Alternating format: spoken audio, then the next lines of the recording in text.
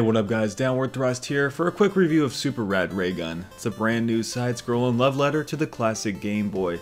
It's got the rockin' music that you can't deny. It's got the retro green overlay, it's got the cliche 80s humor, but how does it stand up to the greatness of our classic Megaman? Let's break it down with a review.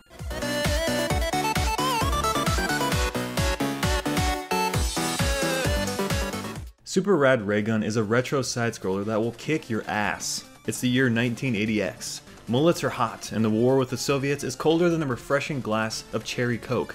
You play as a superhero robot named Rad, working in defense of a desperate America to fend off Soviet forces during the Cold War.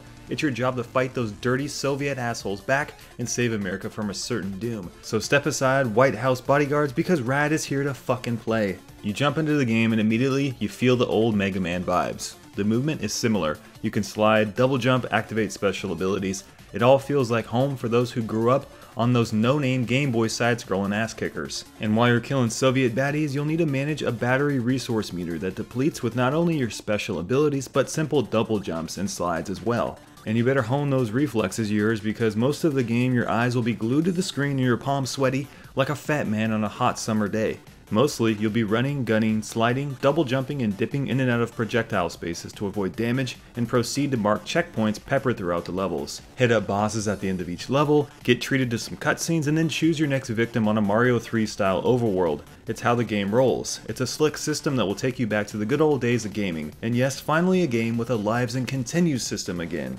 Super Rad Raygun is filled to the brim with a throwback 80s style humor, from Rad himself, suspiciously shaped like a Game Boy for example, to enemy forces that bear a strong resemblance to Super Mario's Goombas, and references to the greatness that was New Coke.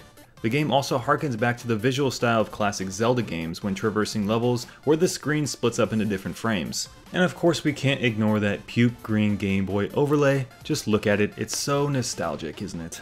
But with an 8-bit vibe comes 8-bit problems. There aren't many, but sometimes the controls can feel a bit floaty when double jumping.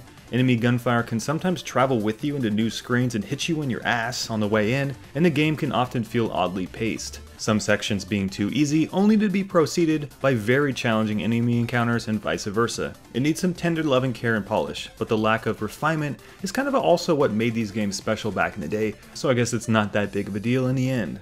I gotta say, I loved my time with this little gem, Super Rad Raygun. I played it all night last night to bring you this review. I got deep into the game and I got a neck ache from all the head bobbing I did to the rockin' tunes.